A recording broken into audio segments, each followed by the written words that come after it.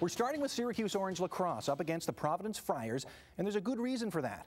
Because there's no better way to start a cheery sportscast than showing a local team beat the absolute snot out of an overmatched opponent. Our new alternate captains are James Marsden, Brian Lashoff, and Anders Gerrans, none of whom were alternate captains at the beginning of the year. We all sort of raised an eyebrow with the rotating captain system in the first place. If you're rotating every single letter on this team, Tim, I mean, as a former coach yourself, does it cheapen the honor at all? Well, a little bit. To me, in my opinion, it does. With Group A supremacy on the line, they took on the United States in what was the most watched television event in Canadian history. And yes, we do have more than one television up there. Now, this might seem a little hard to believe, and to be honest with you, I'm still wrapping my head around it myself. But the plan is to have a full American Hockey League size ice rink constructed on this dirt infield right here behind me. To tell us more on how this system works, Tyler? John, under the APR, each player on a team is worth up to 2 points. They get 1 point for staying at the same school and another point for being in good academic standing. Having Don Cherry as your coach, I wonder, can you even enjoy that, or are you too used to having a celebrity coach here in Kingston? Oh, no, for sure you enjoy Don Cherry. The Blackhawks take their first Stanley Cup since 1961 in 6 games. Jonathan Toews is named playoff MVP, and there's a local connection. Former Syracuse Crunch defenseman Brent Sopel gets his first ring at the age of 33, and Kristen, the man sitting beside you, Jeff Lansett, gets to cry for the next year as the sole Flyers fan in the building. Well, whatever. Yabo doing a good job of defending that right, and Yablonski going down here. Hockey is still the only major team sport where pummeling your opponent with your bare fists won't get you kicked out of a game. One man who knows it well is former Boston Bruin Rick Smith. We were the big bad Bruins in Boston, and we built an identity around it. Rick Smith on the bottom. Maloney's sitting on him. And like most players, he'll defend that part of the game. In hockey, 2 guys can say, look, we're going to have to duke it out here and get this over with and kind of set the record straight. And especially here in central New York, fans won't be quick to disagree. There's always fighting in hockey. That's where it should be. Back in the old days, there was a lot of goons. It's part of the game. Oh yeah, that's what I'm here for. So you come here specifically for that kind of stuff, the fighting? That helps.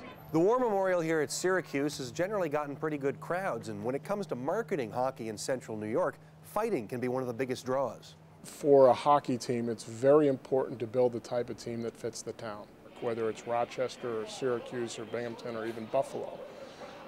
They're hard-working communities, in many cases blue-collar communities, that like work ethic. Atkinson knows about marketing this side of the game. The American's website greets you with a photo of a fight, even though Rochester is actually one of the best goal-scoring teams in the AHL. He's got a simple explanation for it. The fans walk away thinking that, well, if you're going to push us around, we're going to retaliate. And that's not necessarily a bad thing to market. So far, so good in central New York, at least. Tyler King, NCC Sports.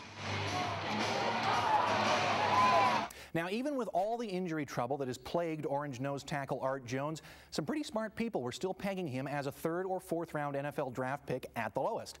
Well, I hope you took the under.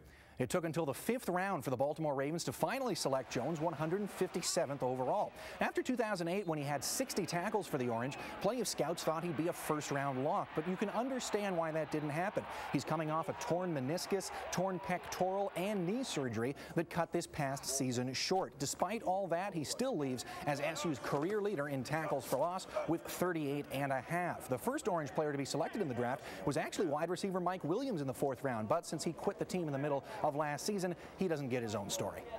Well, with the Syracuse Chiefs coming off their first winning season since 2000, hopes are high for the end of another drought, getting back to the playoffs for the first time since 1998. Can't believe it's been that long. So far, so good, with the Chiefs at 11-5 and winners of the first 2 of a 4-game home series with the Rochester Red Wings. Chase Lambin just came back from a year in Japan and says sayonara to that ball. Opposite field home run, 1-0 Syracuse. Rochester responds with 2 runs until Anthony Slama throws the ball and the lead away. Eric Bruntlett scores and ties the game. It stays that way until the bottom of the 13th inning when Josh Weitzel, the walk-off 2-run home run.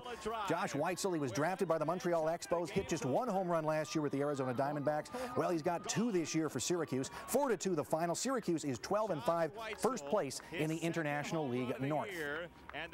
The Buffalo Sabres are back in the playoffs for the first time since 2007, and even though they're facing a number 6 seed in the Boston Bruins, it'll be no easy task. Buffalo was 2-4 against Boston in the regular season. But you know who wasn't playing in 2 of those Boston wins? a certain goaltender named Ryan Miller. Game 1 at the HSBC Arena. Syracuse native Tim Connolly back in the lineup for the Sabres. Thomas Vanek opens the scoring. Let's let Rick Jeanneret call it. Here's Roy. Dropped it back. Vanek scored! And Mark Recchi would reply for Boston. Let's let RJ tell you what happened next again. Rivet shoots one. Score!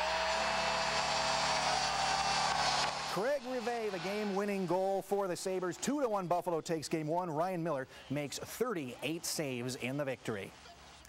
Well, that'll do it for NCC Sports. Stay tuned, though, when we come back. It's certainly going to be an interesting season coming up. Expectations were fairly low last year, and obviously the team was able to get a decent number of people on their side. The question will be, where will expectations be this year, and how will the team be able to match up to them? You're right, Tyler, and I think that, as you mentioned, with the depth, what are some of the key losses for the Orange in the upcoming season?